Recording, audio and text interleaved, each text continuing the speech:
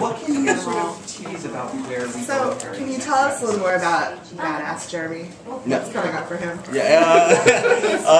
Yeah, I mean, like I said up there, Jeremy's gone through so much. You know, he's gone through so much loss and went from this kind of soft, sensitive kid that wore his heart on his sleeves to, you know, becoming callous to the world. You know, kind of starting to become a little harder and not rely so much on emotions, but become, you know, push back a little bit and start, rather than self-destructing, getting involved in situations to help work in a productive manner.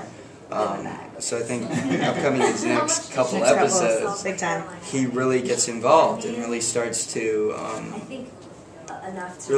understand the world for what it is, and really starts to just push back and just antagonize as much as he can.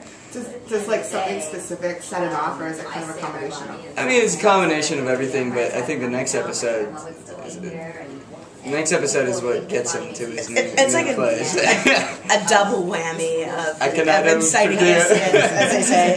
You know, he has information now that he learned from Tyler, and he knows things that our heroes don't know, and so he gets to walk in the door and say, hey, look at me, like, I learned stuff, and I have stuff to share, and that's what kind of gets him in the group.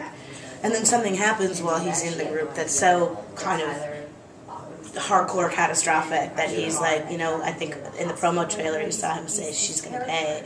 Elena, like, she's going to pay, and it's because the shit, as they say, goes down. and Jeremy's now got, you know, an axe to grind. Yeah, I like that, axe to grind. We haven't seen anything for a while with Jeremy and Alaric. What's their relationship going to be like now that they're sort of working together? Well, you know, one of the things that we really want to explore, and we haven't started it yet, we've been kind of like tiptoeing into it and teeing it up, but you know, I love the idea of Alaric as a mentor. Alaric as a father figure, big brother figure. You know, Alaric's going to be spending a lot more time in the Gilbert house. Maybe a few little overnights with Aunt Jenna, you know. We actually wrote a scene that never made it to air and never shot, where Elena, you know, is creeping through the house because she hears something and she's scared, and we're like, oh, is it a dream, or is there a vampire in the house? What's going on? And she turns on the lights and puts the Alaric in his underwear. He's been caught busted, you know, shagging Aunt Jenna. But I think that's a really I mean, he's been involved in the family business too, which is hunting vampires. So I feel like, I mean, at some point, I'm guessing he'll train me in the ways. You know? I think that for a kid like Jeremy, who's looking for his purpose in life and who's finding it, you know, in his own ways, to have a mentor and a dad and a friend in Alaric is going to be really important. So we haven't written that yet, but we're very excited to get on that road. And I want to shoot a crossbow. I feel like that'd be fun. That'd be fun. So there are werewolves in Mystic Falls now. Are there any other creatures we should look forward to in upcoming episodes? Not yet. Although we make jokes of, you know, of the strange and unexplainable new forces that will eventually have to, you know, show up and bartend at the Mystic Grill. But not yet. We try to hold back on that for as long as we can, because we think it's series long story as opposed to, you know, having to jump right out of the gate and slam all different supernatural entities into the show. Eventually there's going to be a formula that's going to grow out of the show and the storytelling that'll be a little bit more amenable to the monster of the week, the demon of the week, you know. But until then, we're just going to kind of keep building one brick at a time. At least they're equal opportunity. I mean, every mystic creature gets a chance to live there. Yes, yeah, exactly. Hey, you know, Frankenstein's coming next, actually. In the beginning of the show, Kevin was pretty vocal that his influence was Dark Shadows. Yes. That was a heavy thing. And that, to me, is, in a lot of ways, this really does feel like a modern-day Dark Shadows, especially with the gradual introduction of different supernatural creatures. Yeah, you know, it's funny, I didn't watch Dark Shadows growing up. He did, I know. But I was an enormous Buffy and Angel fan, and huge fan of the Twilight novels. And, you know, I kind of come at the show like, the 13-year-old girl that, you know, that loves and absorbs all that stuff. And So in the beginning of the series, we actually had a really hard time trying to figure out like what is the formula for this show, what is every episode going to feel like, and what can we get away with. We very quickly realized there's much more Dark Shadows. It's a gothic horror soap genre, you know, like character piece, you know, and it's really hard to write, by the way, really hard. But yeah, and the world is small, but it can keep growing and expanding on itself, and you can introduce extra elements in due time, and there's always great sort of like high stakes emotional roller coaster happening, and so that's why it's working so far. Well, is there a fear of Google? And by that I mean like you go online and look at what people are saying about Jeremy. I mean, you know, is there? Are you afraid to look, or does it help you? Or? I mean, if they're talking about it, then it's cool. I don't really know how to work my computer all that well, so That's true. It's sad but true. Crossbow, yes. Computer no. What? Crossbow, yes. Computer no. Oh yeah, I'll take the crossbow. No, I obsessively check that stuff. And sometimes I'm like, stop it, Julie, stop it, don't do it, don't click, you know, and then yeah, you know, look, one of the greatest things about this experience is that our fan base is very vocal.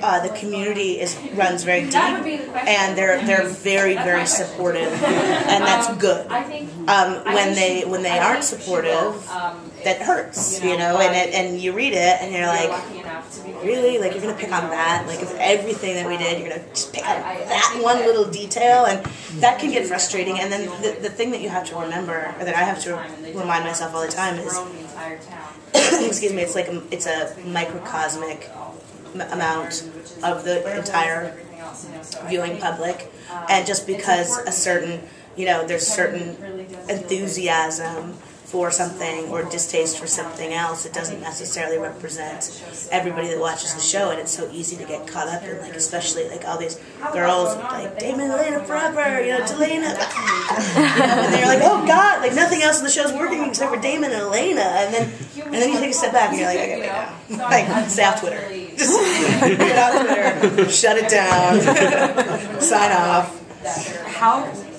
When you were deciding to do that whole storyline with Damon snapping Jeremy's neck, were you hesitant at all to go that far?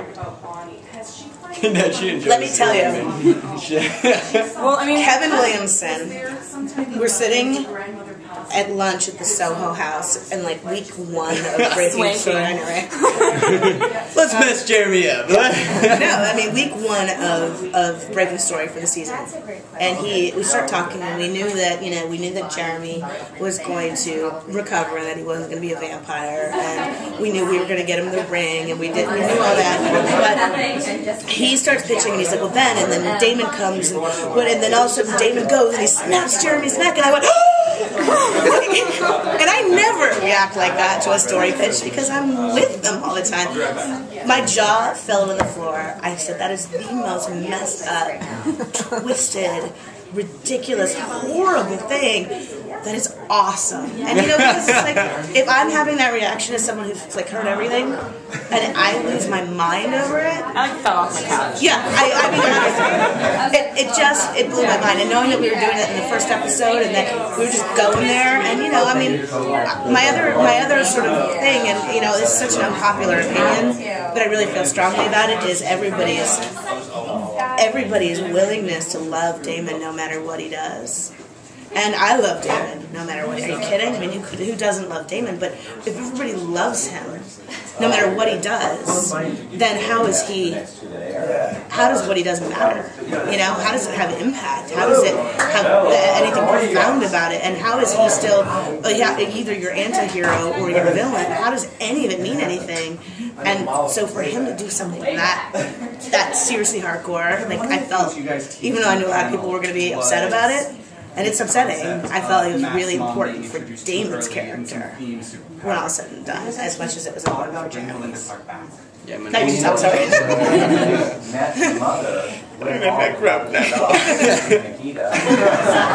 an overarching plan for the story? For the story, the whole show? Yeah, or like this season. Yeah, very much so. Yeah.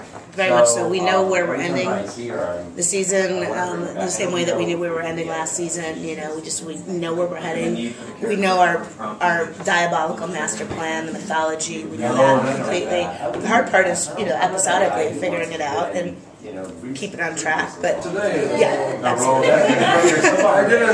next year, I don't know. When did you guys decide to turn Caroline? You know, also that was from the brainchild of Mr. Kevin Williamson. I was just explaining over there that, you know, we have this magnificent ensemble of actors and people that we love and that we painstakingly chose to be in the show back in the beginning of the series, who were getting very underutilized in the first season, and coming, like, sort of sitting back and working half a day and then watching these guest stars come in and have these amazing stories. And we realized that the only way to give them their due as actors and as part of our ensemble was to really, like, throw them into the mix. And having Caroline, you know, who I just love the idea of, like, what did I do? Are you giving up 1492? I said 14. I said 1490.